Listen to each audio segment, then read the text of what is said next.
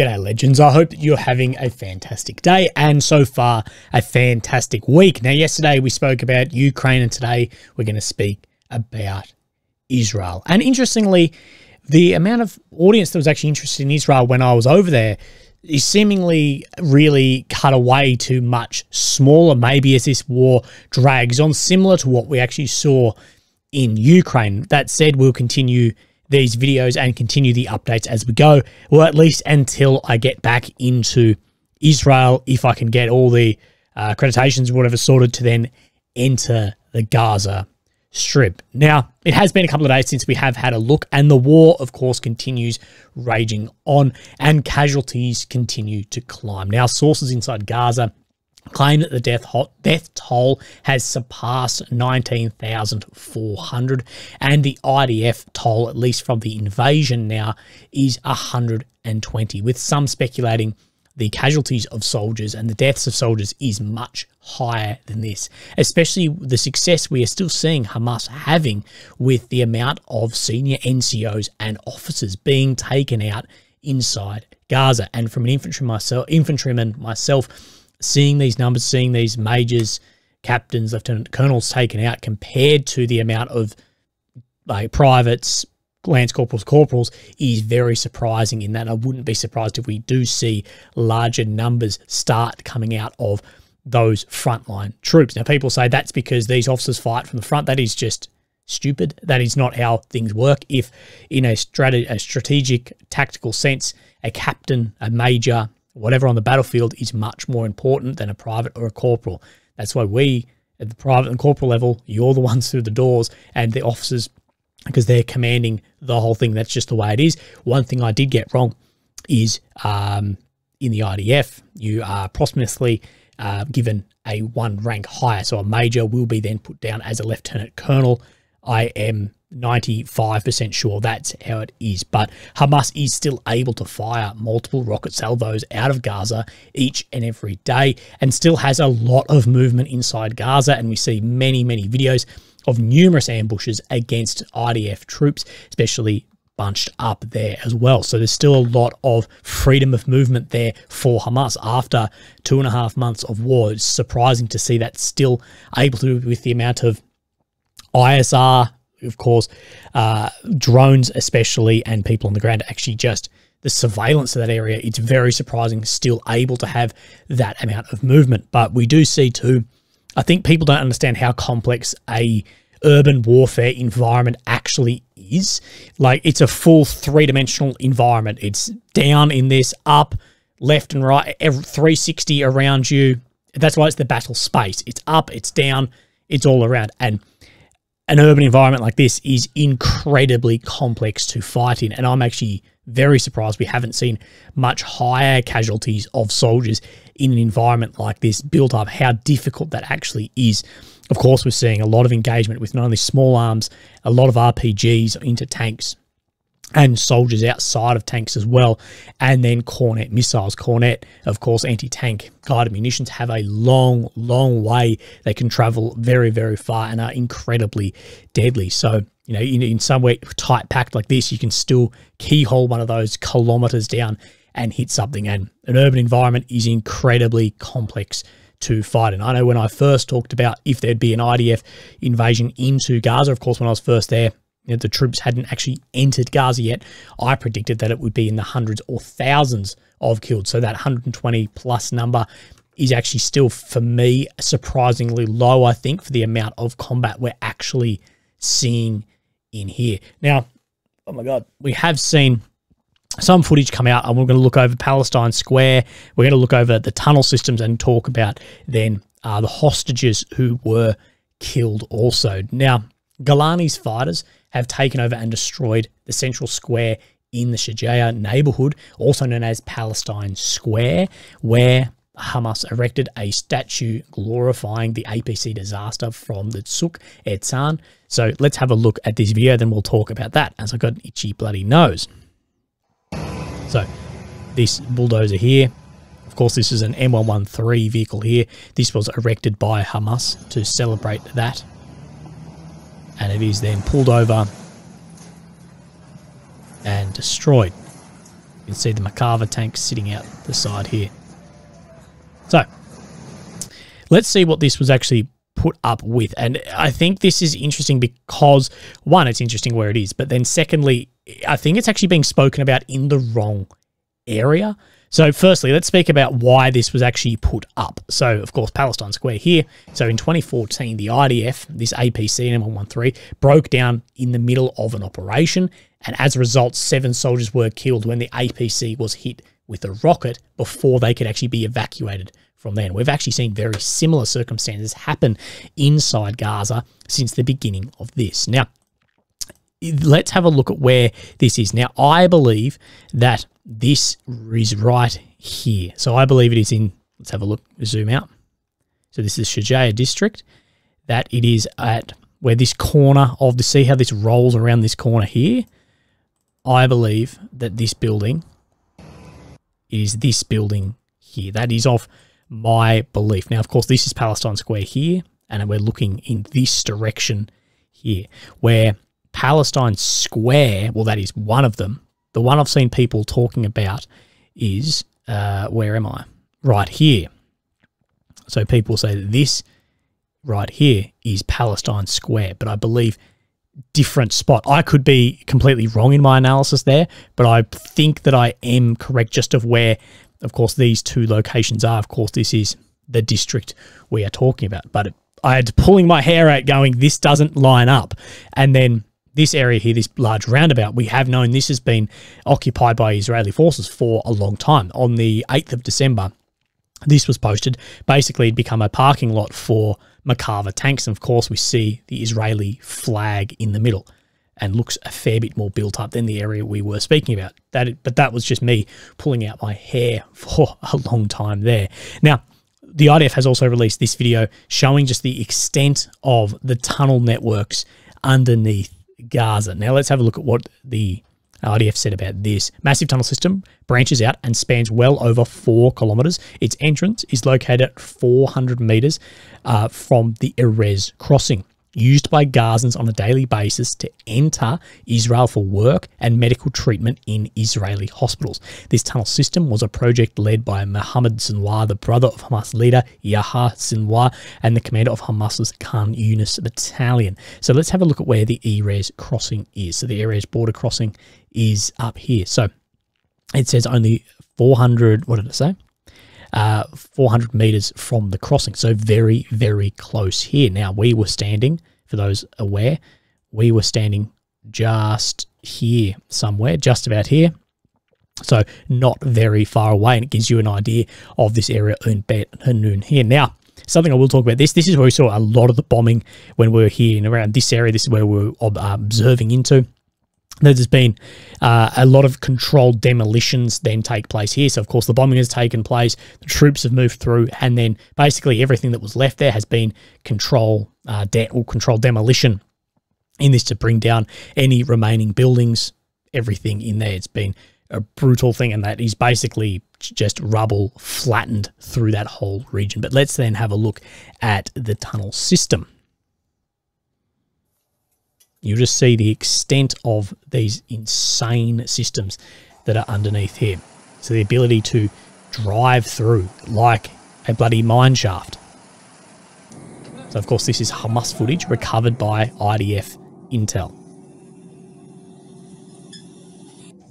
And these are very impressive. Like, this network, things like this are incredibly difficult to fight, and you know, people say they span absolutely everywhere, and this is why we've seen the IDF also flooding areas like this, because to go down there as a combat soldier is incredibly risky also.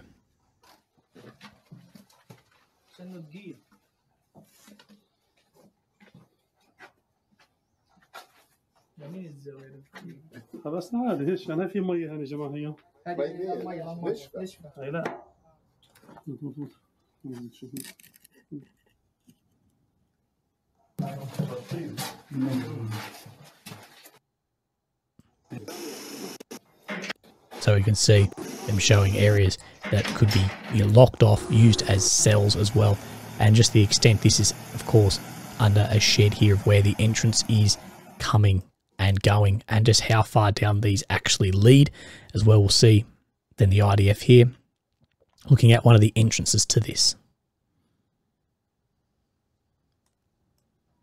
So unbelievably extensive of these networks that run underground. Now, Al Jazeera report that Hamas is now recruiting in Lebanon through what they say announcements in the country's Palestinian refugee camps and mosques there. Now, of course, in Lebanon is the Iranian proxy group Hezbollah, who are significantly more deadly than Hamas, both in numbers, funding, and training. And southern Lebanon is almost completely controlled by Hezbollah. Now, Halal Khashan, a professor of political science at the American University of Beirut, has told Al Jazeera Hezbollah is trying to enlist the support of Sunni groups in its fight against Israel from southern Lebanon.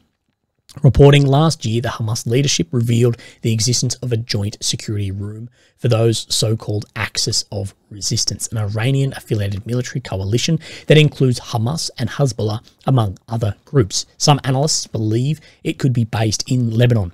And in April 23, Hamas chief Ismail Haniyeh visited Hezbollah leader Hassan Nasrallah in Beirut. And this, of course, plays into exactly what we have spoken about in this conflict, that Israel was damned if it did and damned if it didn't, in response, of course, to the Hamas October 7th attack into Israel.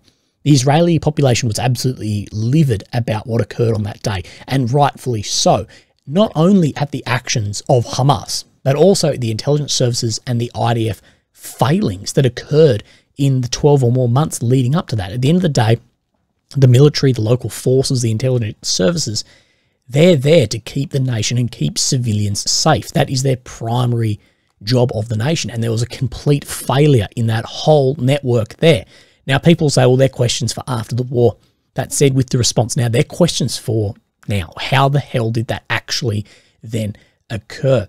Of course, it wasn't a single incident that missed. It was October 7th, led up for many, many months before that, and it was a complete failure there. So, of course, the civilians are asking what the hell actually happened. So if Israel didn't have any response, the civilian population would lose all faith in those services. And if they did respond, well, it's what we've seen now at this campaign that has absolutely united so much hate against Israel like we've never seen before, and has radicalized people in far greater numbers than the Hamas militants that the IDF is eliminating. And just look at the increase around this area of the world. We have Houthi rebel group picking up their action, Hezbollah, and several other groups, of course, really upping their attacks day to day. And the Houthis in this, they have massively increased their targeting of civilian ships in the Red Sea using Iranian missiles. Now, this is causing havoc for consumer goods, as many of the world's top shipping companies and oil giants have been scared off from the area. And this is an incredibly busy and crucial area, and this further exacerbates the rising cost of living around the world, with BP saying on Monday that it has decided to temporarily pause all transits through the Red Sea, including shipments of oil, liquid natural gas, and other energy supplies. And it is absolutely crucial that this remains open for world trade. So let's actually have a look here. Now, of course, this supplies between Asia and Europe. So, of course, across here we have then Asia, here's Australia, India, and then if we come through here, this is, of course, then Suez Canal. So ships can come through Suez Canal up to here. Now, interesting thing, this is where we see all the piracy really occur. If they can't enter the Red Sea here, well, the ship's only other option is really down along across South Africa and then up to Europe, extending the journey very, very significantly in this area. So let's have a look over some of what is happening here. Now, US Defense Secretary Lloyd Austin has announced the creation of a multinational operation to safeguard commerce, stating this is an international challenge that demands collective action. Therefore, today, I'm announcing the establishment of Operation Prosperity Guardian, an important new multinational security initiative. This coalition includes Bahrain, Canada, France, Italy, Netherlands, Norway, Seychelles, of course, a small country in Africa, Spain, and the UK. Also asked for Australian support, but so far, Australia isn't sending any warships here to support this. And you can actually look at This is the entire statement of Lloyd Austin from the Pentagon. And we can see the amount of ships that are moving in here. So we see the USS Dwight D. Eisenhower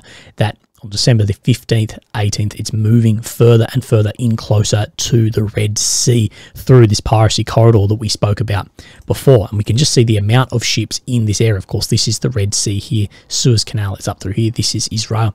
That's just the amount of French, UK, American ships currently in this area to intercept those missiles and keep those shipping lanes open. Keeping this open is incredibly important for world trade, and I would have no surprise at all if we saw a larger military operation launched against the Houthis, of just how important through that Suez Canal actually is. Now, last time we spoke about the 3 Israeli hostages who were engaged and killed by Israeli IDF forces, which is just absolutely shocking of that to happen, and brings a lot of concern forward. If these people had white flags, they're undressed, and they were engaged, there's complete incompetence of whoever was on the ground and engaged there. They've no sympathy for anything that has happened there.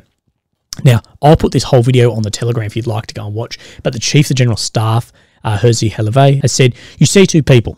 They are with hands up and without shirts. Take 2 seconds, and I want to tell you something just as important. And if it's 2 Gazans with a white flag coming out to surrender, why would we shoot them? Absolutely not. Absolutely not. That's not the IDF." And many, many people have speculated over exactly what has happened here, but it is a really, really bad look, and it is absolutely heartbreaking as what has happened to those hostages held for a number of weeks, and then this be the fate that actually happens to them from the IDF. And also that if they're engaging people that are unarmed, white flag, stripped down, that is a huge concern also, and there needs to be a lot of internal looking, and those who made that that decision to do that go by the rightful military and criminal proceedings. Right, so now we're going to have a look at the maps at where Israel, the IDF, has actually moved up to, as they're getting a lot of territory fairly quickly through Gaza. And I'm of the opinion they need to do this quickly because the amount of support there, how long they can actually keep this going for, I believe, is limited. The IDF can keep this war going. They've got weapons, people, equipment. That's not the problem. The just political, diplomatic fallout from what is happening here is huge. And eventually, America's hand, I believe, will be forced. So let's have a look at where they're closing up some of these gaps. We've talked about this gap up here near the Indonesian hospital. And then, of course, down in the Shujar district, which we just spoke about before, moving into more of the center of Jabalia now. So let's have a look at what then the IDF actually says. So the IDF made advances in Rimal and Shujar districts in the Bet Hanun town. So let's have a look at where these districts are, and I'll show you a little bit as we go. So we'll bring up this map. Then this is up in this area around here.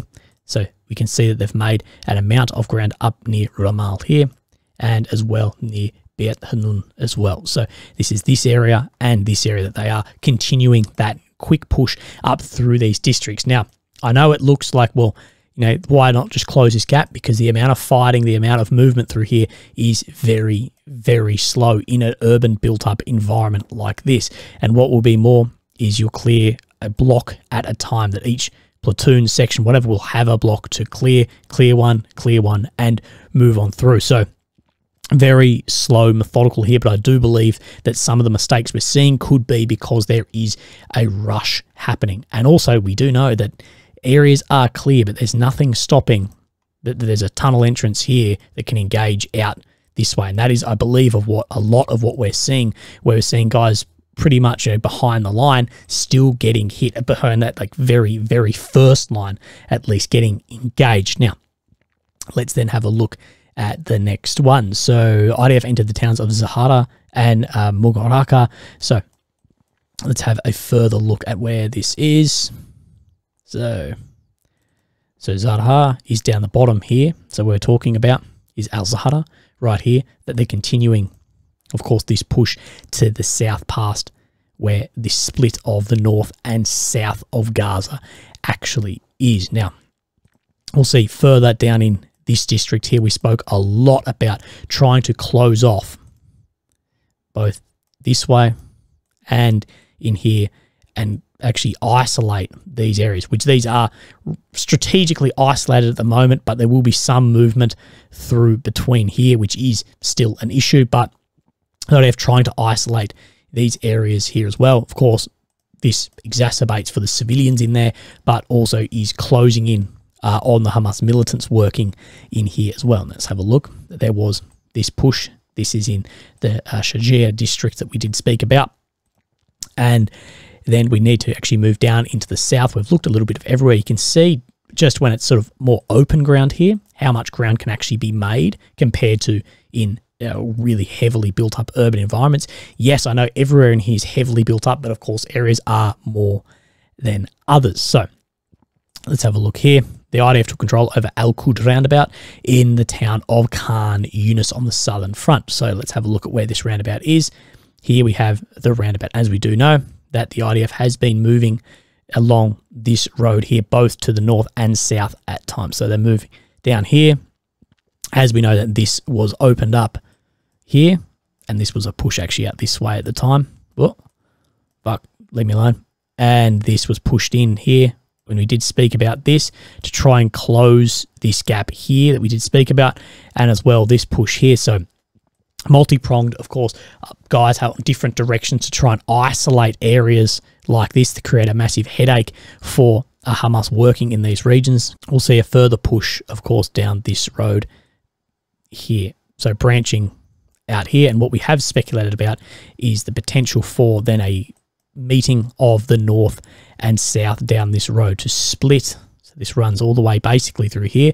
So the IDF has currently split the north and the south, and could we see a split of the west and the here we go, and the east here to try and isolate more of these regions as is going. So we're currently unsure. Of course, no one really knows the end goal, what is actually a strategic victory here for Israel. They will talk about the elimination of Hamas. I've spoken that trying to eliminate one of these radical groups like this is basically impossible. Look at any other bloody example of a group like this. Very, very difficult, and of course causing radicalization. How much time do they have diplomatically, politically in the global sphere currently? But that is where the movements are. There is success moving through the front line, but also large mistakes are being made, and of course this will spread through the media really, really badly and add fire to other things as we're seeing this really close off here. Legends, that's it for today. Thank you very much. I'll speak to you soon. Bye-bye.